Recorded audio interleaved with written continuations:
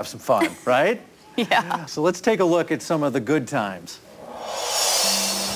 Deanna looked amazing on the horse. Come on.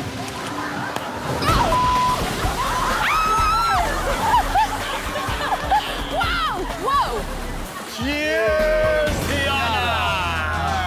I did felt a little awkward. I did felt. Okay, look at it. I did. The relationship that Jeremy and I have has continuously grown into something.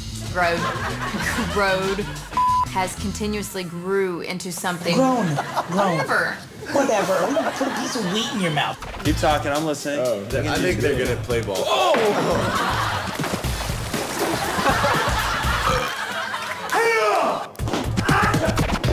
Yeah! Tell me what's endearing about Sean. The mullet, obviously, that goes without saying. Business in the front, party in the back. Are you starting to think a little bit about the old chaparoo? Is he a haircut away from winning your heart? I hope she likes it. I do. I'm not gonna lie. Do you think he fought in the Cobra Kai dojo in Karate Kid? Iron sharpens iron. Ron is Socrates. That's what I call him. Steel can't be sharpened with tin. You can't force a flower to open. You can't say, open flower, because I'm asking you now. Sometimes the tree gets knocked down before it ever gets to bear its fruit. Tribal yell, baby. Oh!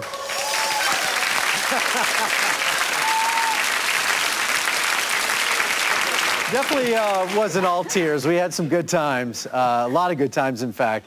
And I know we were all dying to find out who you will choose. Obviously, you can't tell us the ending, but are you happy? Are you in love? I am very happy.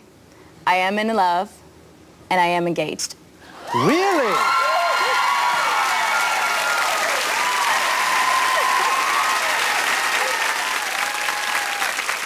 Congratulations, because that is breaking news. We have not said that yet. So you are engaged, and to whom we will find out very shortly. Coming up next, we will take a much closer look at Jason and Jessie, the two final men left in Deanna's life. Now, the best exit in Bachelorette history would have to go to Greg. Greg, why don't you take us to break, my friend? Go ahead. Can we get a little howl going on?